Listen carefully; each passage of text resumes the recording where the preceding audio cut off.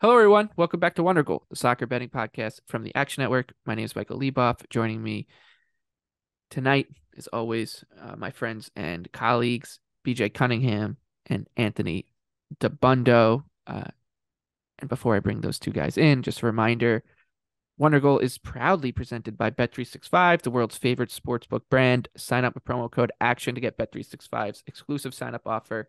Bet $1 on any game and get $200 in bonus bets. You must be 21 or older. The offer is available in Colorado, New Jersey, Ohio, and the Commonwealth of Virginia in the United States. And if you have a gambling problem, please call or text 1-800-GAMBLER. And always remember to gamble responsibly. Anthony, BJ, we're here to talk about the second legs of the Champions League semifinal, the road to Istanbul, as it's marketed to the masses. Eurovision is now in the books, so this is what everybody is now talking about. Congratulations to Sweden on another win at Eurovision, which was in Liverpool, actually. It was supposed to be in Ukraine, but the goings on there, and the UK kind of hosted it for them, and it seemed like there was some controversy. Maybe Finland should have got the nod, but I digress. And I'll just stop it there. We'll talk City and Real Madrid first. Even though this game is on Wednesday, City is minus 167 on the three-way money line at home. Real Madrid plus 425. The draw is plus 320. To advance, City minus 350, Madrid plus 250. If you're going to bet Real Madrid to advance, if you're going to bet Real Madrid to win the Champions League or anything like that, just bet them on the three-way money line is what I would say.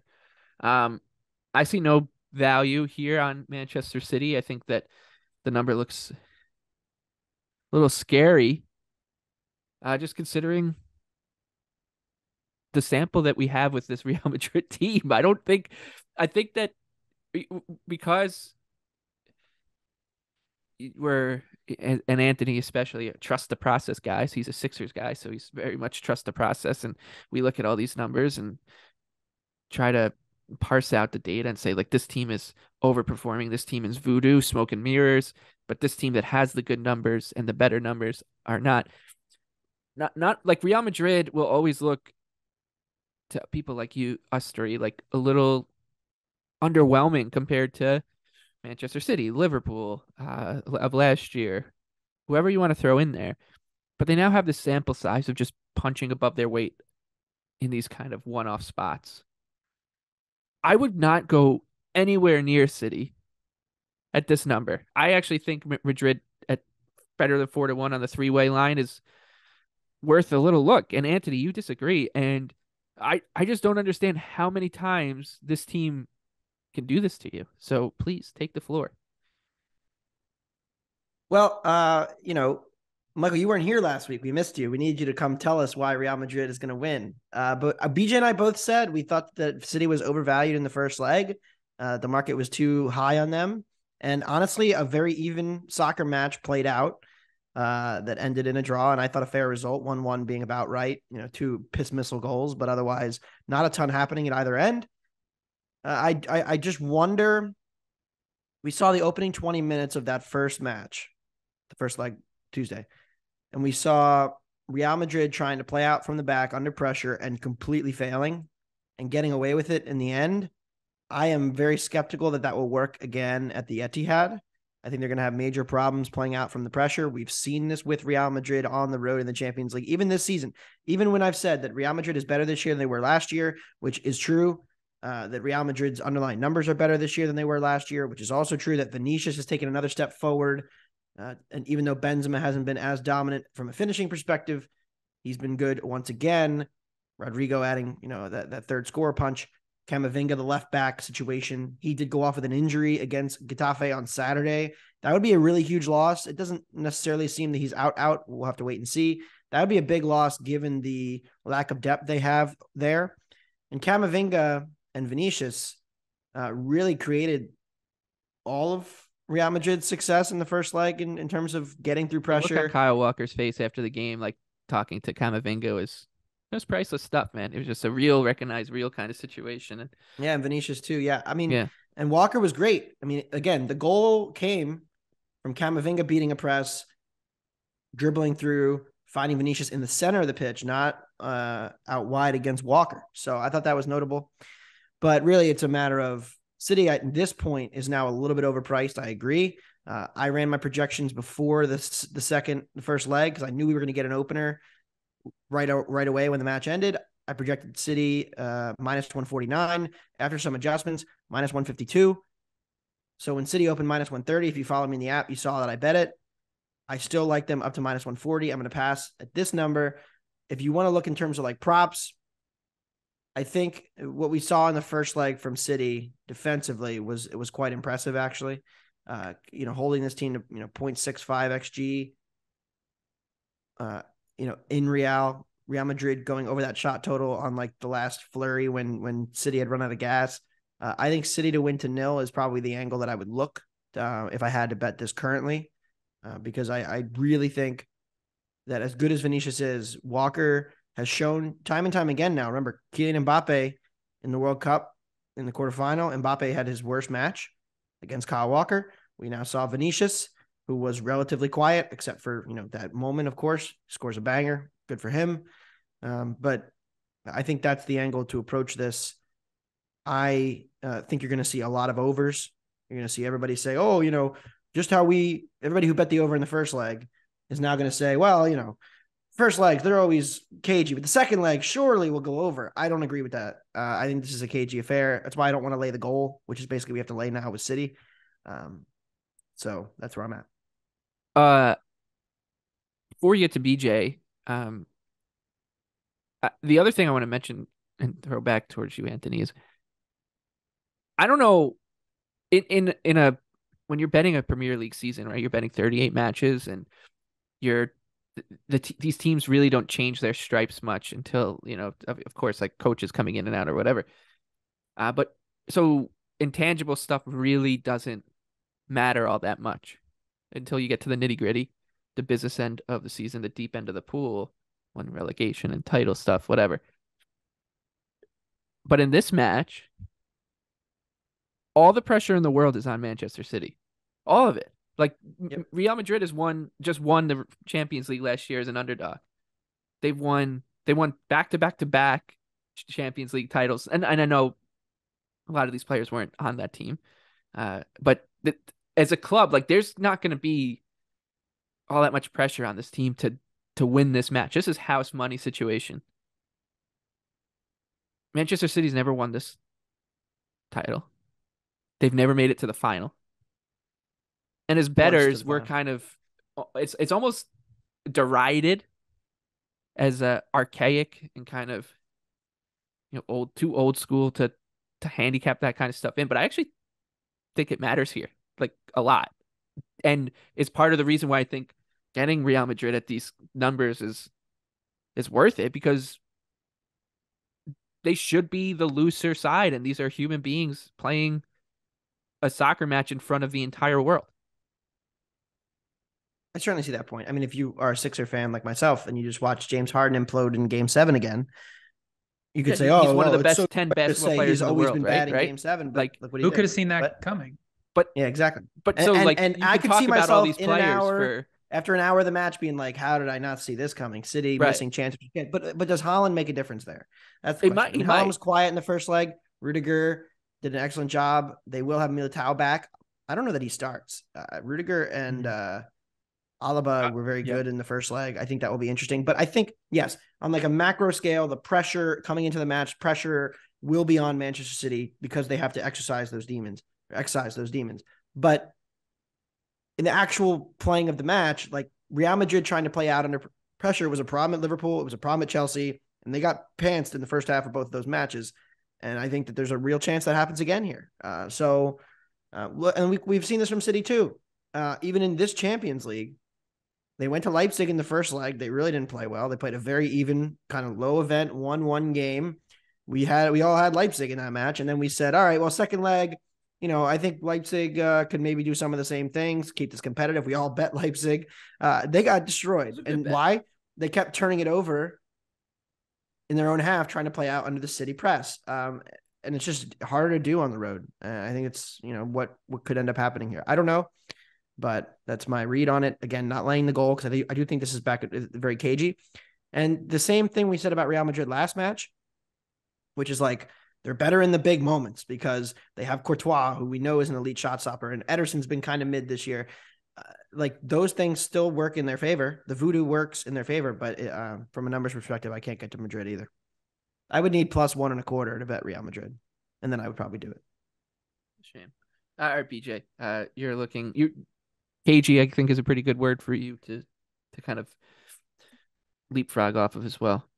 Yeah, under 3 -110. I think it's still kind of inflated. And I mean, I actually was very impressed with Real Madrid in that first leg. I mean, they are just the second team this season to hold City under 1 expected goal. The only team that did it was Manchester United at Old Trafford in the second meeting.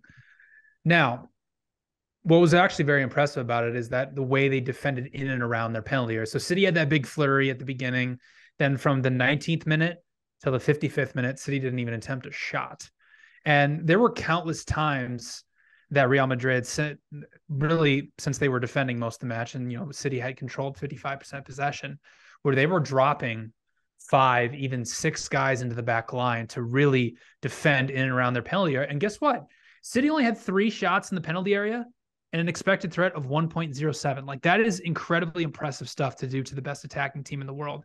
And listen, I'm going to have to disagree with your point about playing out of the back for Real Madrid, Anthony, because I thought they did actually a very impressive job of doing so in the first leg. And yes, it might be a problem here in the second leg playing away from home, but City's pass per defensive action was only 12.7, and Real Madrid had a build-up completion percentage of 86.5%. Those are well above where City's average is at in the Premier League. So Real Madrid obviously has what I believe is they're going to come out in that very type defensive low block like we saw in the first leg when they were defending that lead. They might drop 5 guys into the back line. I agree with you. I don't know if Militao is actually going to play in this one. I think Alaba and Rudiger is a fine back too, and they did a really good job. So, and I think it just sets up perfectly for Real Madrid to play in transition where they're at their best, where they've punished City a lot of time, many times in the last, obviously in the last meeting, the goal came in transition. Last year in both legs, that Vinicius Jr. was very dangerous in transition. So I love under 3 goals at -110. I mean, there were 1.2 total expected goals off of 23 shots in the first leg. So, and the total hasn't changed at all, essentially. So, and yes, I get it. Like, people are going to like, oh yeah, of course, this match is going to go over. But once the first goal goes in, I mean, think about it. What have we known about Pep for his entire career as a manager? In situations like this, he wants control. He wants game control. And so that ends up meaning that City plays a very slow-paced game, and actually favors Real too, because then they can sit back, they defend, because they obviously don't press with the intensity that some teams like Liverpool or other teams or City has played through them. So I like under 3 at -110. I only project 2.6 goals. I don't really see a reason to back anything less if it was such a low event type match in the first leg. So under 3 at -110. Yeah, I think the biggest question, did Madrid find something with Haaland, or did he just have a bad match? That's one question we don't really necessarily know the answer to. But I will say, I'm kind of curious. It's not that Real Madrid couldn't build out from the back against City. Like, there was the early stretch where they couldn't, but it's, can they do it again at the Etihad, that I'm more like kind of doubtful about, because that's going to be a problem. And I mean, here's the thing is, like, Madrid knows what City's doing in build-up play. They know they're doing a 3-2-5, and they're trying to compress that back line. And you saw it on Sunday. Like, Everton did a decent job for a while, and then as the match goes on, it becomes more difficult to defend 5 guys in the box constantly. So we'll see. But I mean, Real Madrid, they didn't allow City into the penalty box, and that's kind of what you have to do with them. It's a very, very difficult thing to do. So we'll see what happens in the second leg, but it's very, very, very, very interesting second leg coming up. Okay, on to Tuesday. Inter and AC Milan. Inter up 2-0. Coming home. On aggregate. Coming home. Hostile environment. Yeah. Look out. And a lot of travel. Inter is +105. Milan 3-1. The draw is +225 on the 3-way line. Milan is 12-1 to advance. Inter 2,500. I think what I said about the Madrid match, the opposite is true here. If you're going to bet Milan to win on the three-way line, you might as well just take the 12-1 shot on them to advance here. I think 2-0 gets painted as an insurmountable situation sometimes, and I don't think that's accurate here. I know we're all kind of in agreement, and we're in agreement that Inter's a better team than Milan. That showed in the first leg. Of course, like the Leao injury comes into play. But this is kind of an upstart Milan team. Like, I think when you're down 2-0, you similar to Madrid, like you can kind of play with a little bit more, uh, freedom, take more risks. You kind of have to throw everything you can, at the tie to come back and erase a 2-goal deficit. So I actually don't hate looking towards Milan here, and I liked Inter in the first leg. I wrote up an article for the New York Post, our partnership there, about Inter being worth a shot in the first leg, and it was true. But I think that I'll flip here because getting 12-1 on Milan to erase this, I just don't think it's out of the question. This isn't. Yeah. They're not. Inter's not some like super elite team. They weren't considered one coming into the tournament. What were they come in? Like 50. 50? Yeah. And then they were like 33-1 at the beginning of the knockout stages or so. Yeah. Mm-hmm. 34. Yeah. I happen to know that. Do you have a ticket, Anthony? I have not mentioned it, but I'm very excited about it. Yeah. So we're going to lose the final, obviously, but yeah, I have an AC Milan 22-1 ticket. That's Yeah. not drawing dead, Michael. No, I don't think so, BJ. I really don't. And I mean, here, getting into it, I think there are some interesting aspects where Milan can make a comeback. I think it all depends on if Leao is going to play or not. If he doesn't, I don't think they have a shot. But I mean, this is the second time now where we've seen Inter going into a second leg with the lead. The first time against Porto, they were incredibly passive and, essentially saw out a 1-0 lead. And then against Benfica, they had a 2-goal lead coming home and they were up 3-1 and they conceded twice late to get a miracle cover from Benfica. But one thing that Milan did in that first leg, and I understand Inter scored early twice, so it kind of changes the whole complexion of the match and what goes on. But something that AC Milan wasn't able to do in all three of the previous meetings when Inter was the better team is they were not able to disrupt Inter's build-up play. Like their pass per defensive action was always over 10. They would not force any high turnovers. Well, in the match against Inter, I mean, they had a pass per defensive action of 6.7 and had 5 high turnovers. So they were actually very good at disrupting that build-up play, and that's something that they did a really good job against Napoli in both legs in the quarterfinals as well. But for me, I mean, it's crazy because, again, we're playing the match at the exact same stadium. Inter was plus 150 in the first leg, and now we're coming back. They have a 2-goal lead, and Inter is sitting there plus 110 now at most books. So I agree with you. Now you get to flip it the other way, and you're say, okay, why don't I take AC Milan plus a half? And the game theory says that Inter is going to sit on this lead. And then obviously what happened against Benfica when they went up 3-1 kind of gives you a little bit of pause.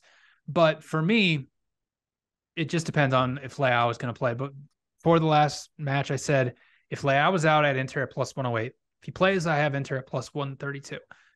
That projection hasn't really changed a whole lot just because of that one match. So for me, it's all dependent on Leao. If he plays, I like AC Milan plus a half. If he doesn't, I'm just going to pass. So that's where I'm at.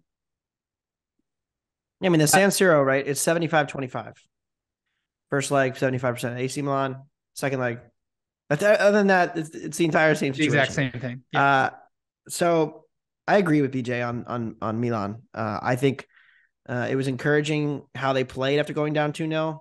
I know that sounds dumb, and really they could have been down 3 or 4 with how bad it was. But the problem was, as much as they're going to have to press, Inter still has an ability in transition, I think, to get at this Milan team, especially now that Benacer's out. Because we talked about Leao all last week. and how important he is to ball progression and chance creation. And he is everything. I mean, if you watched the match against Spezia that they played on Saturday, it wasn't any better. They lost 2-0 at Spezia. They created like 0.6 XG. It was ugly. Probably cost themselves top 4. Inter, has the depth, has the just more widespread attacking ability that they're able to somewhat rotate and still win comfortably against Sassuolo. But I think, why do we not like the over? Because a really passive Inter against a Milan press feels like a situation where maybe Milan sneaks a goal or two, but also Inter's going to have a field day in transition.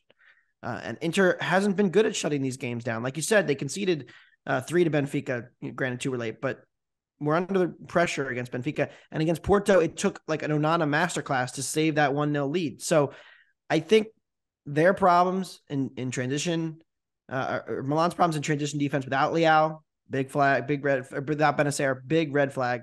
And then Inter's defense, I bet them to win this tournament because I thought they were a very good defense coming in, and they've been pretty good overall, but they have not been good when they try to change their style and protect leads. So I like over here, 2.5 plus 115, 120. First leg at over 3 XG. It should have gone way over. So I don't think a ton necessarily changes from that. Okay. That's the Champions League. Let's talk quickly about Europa League. Thursday, Bayer Leverkusen down 1-0 on aggregate, now hosts Roma. Leverkusen is an even money home favorite. On the 3-way line, Roma plus 290 draw, plus 240. And then the other match is Sevilla against Juve. That one is tied 1-1. God, it's nuts. So last year when we first started this podcast, we talked about Sevilla in the Champions League. This was even before Wondergoal was officially called Wondergoal. We did a Champions League preview and we talked Sevilla as a tournament team. If I have the right podcast right down. And then they were bad and didn't do much, and then this year they've been terrible. And look where they are. Yep. It's just that tournament pedigree has shown up. Anyways, they're 1-1 against Juve. Sevilla is plus 140. At home, Juve plus 210 and the draw plus 220. You both have a play in Sevilla and Juve, so we'll just start there. BJ, let's go with you. Yeah, I mean, I had over 2.5 in the first leg. There were 3.6 expected goals created, and it ended 1-1. And it kind of played out how we expected. We have 2 defenses that have been poor, who can't press, who just let teams into their final third. And that's kind of what happened. Juve controlled a lot of possession, and then Sevilla was very good in transition, which is something that they've done very well throughout the Europa League, not so much in La Liga because teams tend to set up very, very defensive, low blocky. Well, Juventus really isn't that. Really is not that this season, especially. So I see no reason. I'm going to change it up. I'm going to go both teams to score in this leg at minus 115, just in case we have another 1-1 draw and go into extra time. But I mean, it's very game state dependent, right? Because once that first goal goes in, you kind of saw it with Juventus too. It kind of kicked them into high gear. Like, oh crap, we're down 1-0. We got to control more possession. We got to get the ball into the final third.